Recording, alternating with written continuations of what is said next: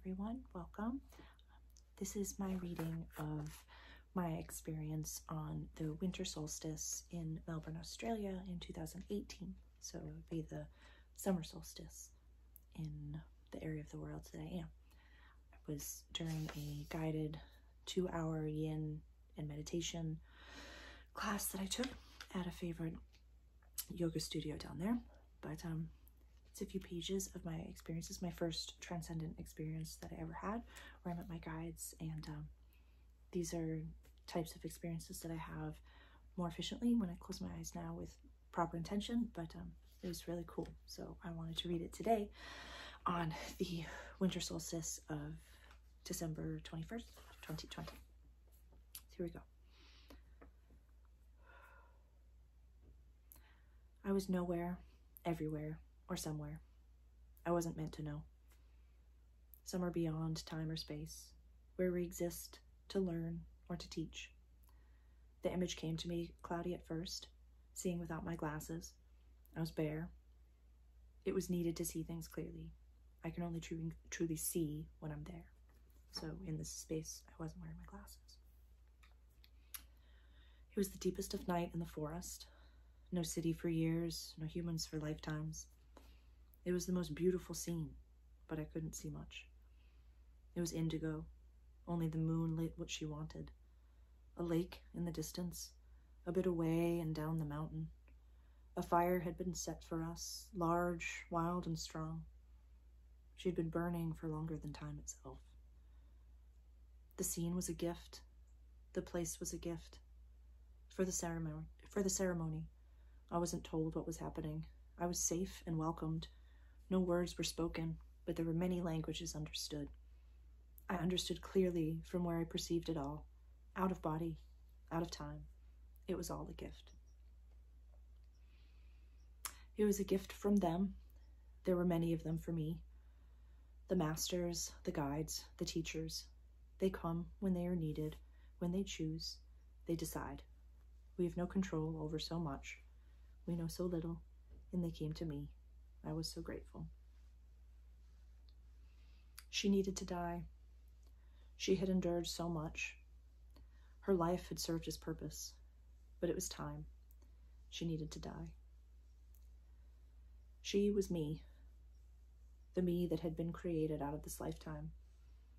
In parentheses, I wrote the pain body, as Eckhart Tolle describes it, but it's the ego, or a body that you identify with and the experiences. So whatever term for that you need, that's what I was viewing, was that version of myself, like just literally seeing myself dead in front of me. The pain body, the torture of life, the sadness of reality, the whys I had scratched and clawed over time and time again, etched into oblivion over and over. Why me? Why this life? What does it mean? Why did this happen? Why does love hurt? Why does trust sting? Why was I put here? I didn't ask to be born. Why did sex feel wrong with him? When do I receive? I'm always asked to give. Why this life? Why me? Why? Answer me. I didn't deserve this. I've been angry. Justify my scars, my pain, my blood. Why, my? Justify this, Sarah. Someone needs to tell me. Someone must know. Swirling in my own, clouded by the hurt, the gloss of these tears still dripping infinitely from tired eyes. I've wept for eternity, screamed silently since birth. Maybe before. Who could know? I know now I was not meant to know. A lifetime built by the why, the question, searching, never an answer. There will never be an answer. There never was an answer. But why? Why? Why nothing? She needed to die. It was time. I mourned for her, deeply and without shame. She had carried me through it all. There was real pain, wrong pain, twisted and disturbingly evil, energies too damaged to see the light shining within me. I was taught love from someone in the deepest of pain. No one was ready for me. No one knew. For this pain I have wept. I have served. I have loved. I gave. From me they sourced. None of them knew what I was. I loved for them. I gave enough for them all. What was needed was taken. And the infinite source? The light they took from? What of her? The source provided. What was needed, what was left, that didn't matter. That never mattered. They didn't know she was a source. They didn't know she was a light. So they took and they drank. What was left, she endured. Tonight she died. With her, the story finally silenced. I wept inside, I wept outside, here and now and there as well. I deeply mourned in this moment. She was so strong. She'd been given nothing. She knew nothing. There were times that I thought I was her. She didn't deserve any of this. But now she's dead. With stillness comes peace. She is now free. We are both becoming free. I knew there was something more to come, that she did not suffer in vain, that she had never screamed silently. How was she to know that every word had been received, that she was now home, that she was not meant to know the hows or the whys, just that it is, and that all is well. I haven't read this in a long time, so this is really cool. This moment in darkness, her pale body becoming cold, was for her and I alone. This moment in darkness, her pale body becoming cold, was for her and I alone. It was silent in the woods, in a small clearing, in the thickly wooded forests of the somewhere. Just myself, me, and the trees. Time, space, realizations, moments all came and went quickly, without transition, without fear. Visions were experienced as they were presented. I saw her, me, curled up on the ground, as you would lay on your side, after a glorious shavasana, as you would in bed, alone or companion, as you would in your cry spot, a place I would crawl into and being screamed at by another tortured someone, as you would after death, when the light has left this body, as you would lay. That's how she was laying, curled on her side and at peace. My consciousness, myself, my awareness was devastated here. I knew she had to die. I knew this moment was coming, and I knew it was real. She was my security blanket, the veil I threw on when the world seemed too much. She was my justification for never being truly vulnerable. This is what happens when you love. She has felt real pain many times, many places, so I had carried it, all of it, and her with me for infinity. To justify the world, this is why I am the way that I am. Because of this, I have endured. I had built my scars to be my armor, too thick to touch what was real anymore, too dense to feel the gentle breeze, my war cries too loud to hear the beauty in stillness, in silence. I had known above all that I couldn't function without her, without my pain body, without my scars. Who really is underneath it all? I was afraid to look inside. I wept as I covered her. I ebbed and flowed with my sobs, reaching for gently fallen leaves gifted by the forest trees, grass, dirt, debris, death, becoming a blanket of warmth, of comfort, small knowns in an unknown moment. She was covered in silence, my cries, the only calming sound that could be heard, a sound I could never forget, a soothing hymn, one that has sung me to sleep for a lifetime of unanswered pain. Comfort from what is, comfort from breathing and repetition, comforting self from a bleeding heart, self-loving self, self-loving the unloved, unsung. I was given a quiet place to grieve, a stage for myself and I. It was quite special. I felt safe and alone, in a blackened unknown. How could this be? The whispered questions began to creep, but at once clarity. There were to be no questions. I was to receive this moment. I knew somehow, was told, and understood quickly. There would be rebirth. I was to trust. This moment, one, would never last, would not last forever. Days would come and go. There would be many more times. I had a lot to learn. I had a lot to share. But this one was special, and this time was for me. This next bit is just in brackets. It's just kind of like stage direction. The scene changed quickly. In one moment, I'm crying with her, me. I'm hugging her in the space she used to occupy. And quickly that time was over. Accept what is, accept what has. This is what change feels like for this breath. Feel it, breathe it in now, breathe it out now. During this time and always, we only have our breath. Come back to this magical reality as often as you can. We breathe in magic. We breathe out magic. We are magic. Let's take a breath here.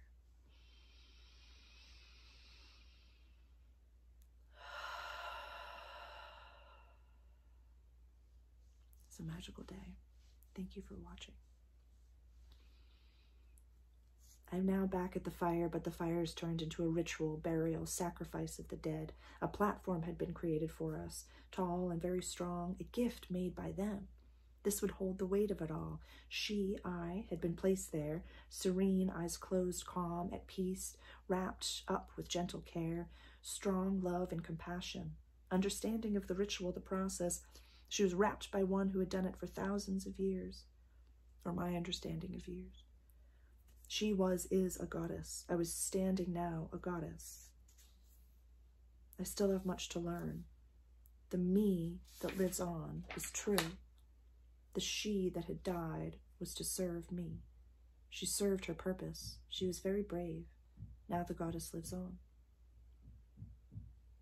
I actually forgot that part.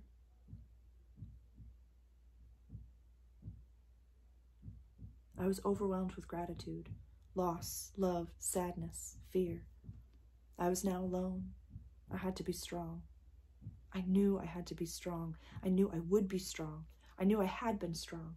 I knew time did not exist. I knew I was safe. I knew this was real. I knew this was love. I wanted to say thank you. I wanted to give something to bring joy. It brings joy to give. We are meant to serve. Even in the darkest hour, the light is strong within me. It had always been strong, and now it can be seen. She was gone, and I remained. What I see as time changed, it did not feel strange or rushed, just needed. The moment that had been needed was not anymore, so it changed to this one. Who controls it is not a question. What happens just does because of what is needed from moment to moment. That was the only way that I could really conceptualize time at that time. And then this is another bracket. Consistency and presence is completely needed to perceive this reality. Only a few times during my meditations did my mind, this mind that I was in yoga wandered. The present reality, as well as what my simple mind had then focused on, became clear in this new higher mind's eye that had opened during this experience. The simplicity of the human brain and what was happening was all completely clear. I did not need these answers. I did not need to question what was happening, how I was perceiving this moment, or even any of the larger energy questions that you would think would come up on this platform. None of that came up. It was quiet. It was knowing. It was warm. It was lovely. It was pure peace. Just pure peace. The scene that was now, the moment, the scene that was now that moment was exactly the same view that I had seen before. The only difference now was that the body, my pain body, my ego, as well as the entire platform that had been wrapped up and then placed on, was now completely engulfed in a magnificent fire. A massive and most glorious blaze that had been lit from the individual spark, taken from the first infinite fire we all kept warm from the very beginning. She was to be burned, reborn, given back to Mother Earth, ashes to ashes, dusk to dusk. Stardust we are, stardust we came, stardust we become. The infinite circle. Pain becomes strength, becomes nothing, becomes energy, becomes energy, becomes energy. Different stories get clouded into the one. Different languages merge into one. Sound, energy is all. From it we come, go, came, went, merging, burning, regenerating, feeding. Viewing this flame was viewing all. Experiencing this flame is experiencing all. We are all. We come from all. We go to all. We are. I am. It comes and goes so quickly. When time is not real, nothing holds us there. Experiencing it seems so right. It feels so right. Nothing is to be questioned. Nothing was man-made. It just is. What is needed is there. What is not is not. Simple ways, not to be questioned. They just are. So, be here in it. Time will lose all control. We all experienced this moment together, the masters and I. I don't really use that term anymore. I don't know what term that I do use. I use more my guide and my team and things. So when I say masters here, that's just the same type of language. We all experienced this moment together, the masters and I. We are communicating, honoring the dead, honoring the love, the light, the being. I was smiling here. She was so loved. She had always been loved. I never knew then, all those years of pain. It was amazing to feel so much warmth came from this moment. I was so grateful. My heart felt fuller than possible. Love was a feeling that exploded from inside, our deepest home. Gratitude was felt singularly, as if nothing else in existence could possibly compete with this magic. Gratitude overpowered everything inside and out. I wanted to say thank you. I wanted to give a gift. I knew now that an exchange was to be made. I was to offer something. I love giving. What joy out of heartache and unforeseen pain. This was a gift for my heart, to be able to give freely. I'd been given this blessing. Now for my presence, what gift out of the infinite can you bring to the infinite? To the masters that came to me, how do you honor and show gratitude that is felt when it is the most powerful you've ever felt them? This exchange, how do you honor it? My heart searched for what my mind's eye would find. I reached into my light, so far and wide inside my being, to the stars, the night sky we are deep within, to the four corners of myself. I did this, I reached, and then I reached. As far as my mind's eye could see, as far as these long arms could reach, I now know why I was given these long arms. They could grasp the stars. I reached beyond love, beyond pain, beyond life, to the deepest parts of myself and grasped what I could, 4 bits of stardust, from the deepest and most remote places, the 4 corners of my deepest self, into the infinite and found my gifts to give. I held them in my hands left on top of right, in my hands held close to my heart, close, safe. They would be kept safe. They would be loved. I was so grateful to give, so I gave. I said thank you. I honored the masters. I honored the moment, gift. I honored their presence. I honored knowledge. I honored myself and all. I honored the ceremony, the sacrifice, myself and them, all, a moment of gratitude that grew from the deepest pain, a gift of stardust, a gift of myself, a gift to all. I was grateful. I bowed to them. I thought it would be ending soon, and I stayed with the moment in tears for a goodbye. I was wrong. The moment changed again. The masters and I were present again around the first fire, as she burned and would forever and all. It seemed like we had come back to rest, to be ready for a new journey ahead. The moment to mourn was complete. The moment of sacrifice had come and gone, and now I was to receive once more. There were gifts to be given to the goddess, to me. I was to receive something here. They knew this moment and seemed confident. This was the moment that had the most purpose to them. The before was for me to be ready. They know so much. We as humans know so very little. We have access. Trust the process. Keep listening. I can see them all in front of me as I write. So many masters came. I will forever be grateful. They had gifts for me to keep, to know I have already, gifts to cherish, to honor, as sacred, self-loving all. They were 4 to match. What you give, you receive. Elements, pieces of the whole, 4 were given. Earth. In stones, a selenite wand and marble had been acquired that day, and this was not by accident. These hold power, precious stones, herbs, healing, loving, gifts from the Mother Earth to help and heal. Use them, I was told, to help, to mend, to teach, to enjoy. They have power in the earth. I will find strength in the earth. There is magic. Thank you. I bowed. Air, in 2 parts, scent and in breath. Scent is powerful and can heal and love. Learn with breath, heal with scent, protect with scent, enjoy with scent, teach with it, prosper. Aromatherapy holds power. There's so much here to be shared. I have so much to learn. Yes, we connect to our infinite with breath. In we come, out we leave. Everything starts and ends with breath. We live, we survive, we love, we breathe. To breathe is to be, is to know. Time loses power when we come to our breath. Sit and breathe and count them if you'd like. Count the infinite magic. We connect to our infinite with purposeful, enjoyed, conscious breath. Thank you. I bowed. Water. I feel a little embarrassed about this one. Water, I was told, is a gift I have always possessed. I carry it deeply, unknowingly through its true home need power. I never knew, but soon I will know. With the growth of my hair, waves cascading down in its own concrete form, I will find its home and rightful place. Grow my hair, I was told, let it fall, and with it, water will find its home within me. There's so much to be said of my hair. Wars have been fought, lifetimes spent. There's a story here. Grow my hair, do not keep it short. Let the water flow freely and intensely, and see what happens. It is a gift. I accept it. Thank you. I bowed.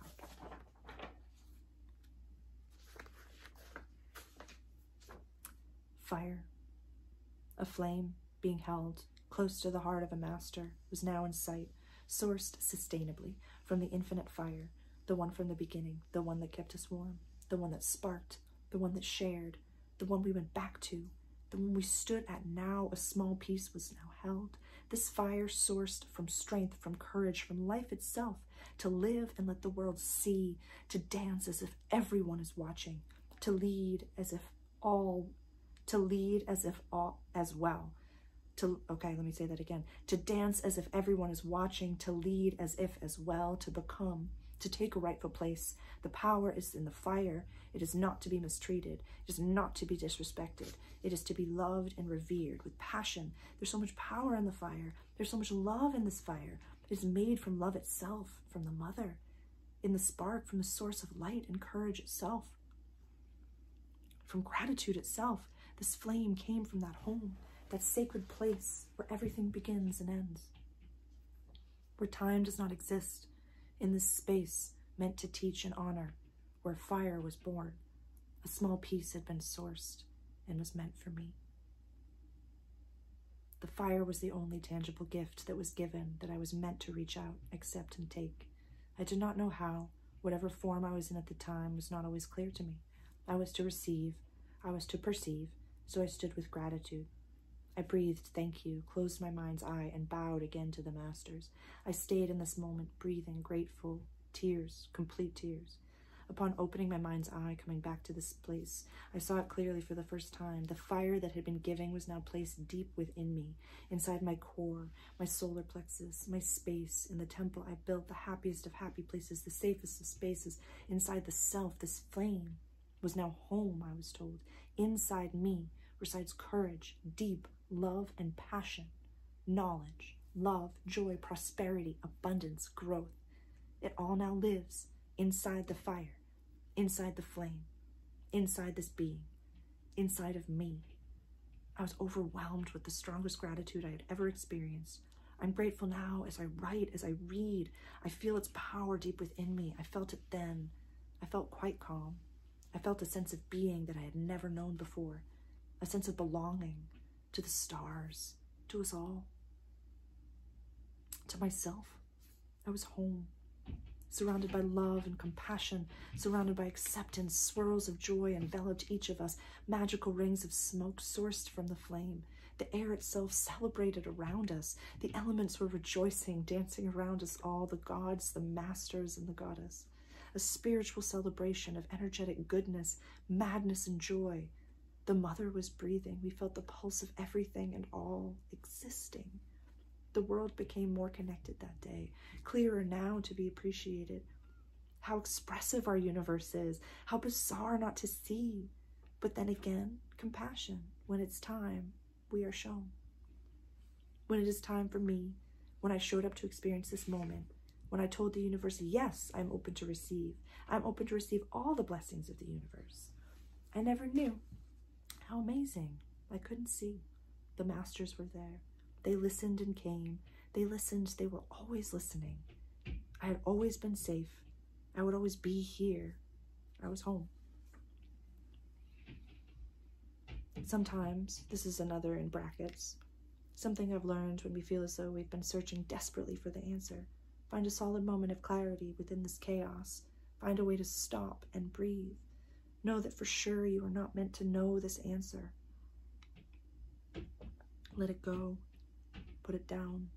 Let this burden glide off of you, from your shoulders, down your back, down to Mother Earth to be transmuted. You, naturally, just do not need to know. That answer will come when it's time. Let that free you, not be an added burden to the load of questions and troubles you carry. Put it down. My experience would fade slowly in and out until the meditation was guided to a close. This is another recap. I was in a led 2-hour yin experience for the winter solstice and knew beforehand that what was happening would be brief but extraordinarily powerful. This moment within moments to change this life completely, to show the first few steps of the path I've been meaning to saunter down for a long time, for as long as. The road has been long and not so arduous when observed as complete, but actually so wonderfully, entirely worth any troubles I've seen.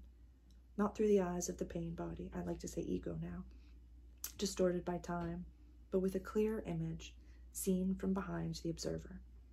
A life enjoyed accurately in the little things which bring such pure presence. Joy in a book read while lounging effortlessly on the strong arm of a favorite tree. Gratitude for the inherent empathy I've known deep within my soul, a superpower for this goddess. Strength in staying deep in meditation, longer than I ever thought I could. It took a long time to process this experience and an even longer time to find the courage to write it. This is the beginning of something. What it is, I am not meant to know right now. But now, my story truly begins. Please share with me how this reading makes you feel. With love, with strength, with awe. Warmly, Sarah. Thank you so much for being with me here today on the winter solstice and experiencing these moments with me. I have not read that in quite some time, and to read it today felt extraordinary. So thank you for being with me. Please share, like, comment, subscribe, be with me on this journey. I'm so grateful for every single being that I get to connect with because of this. Thank you. I love you. Happy solstice. I'll see you soon.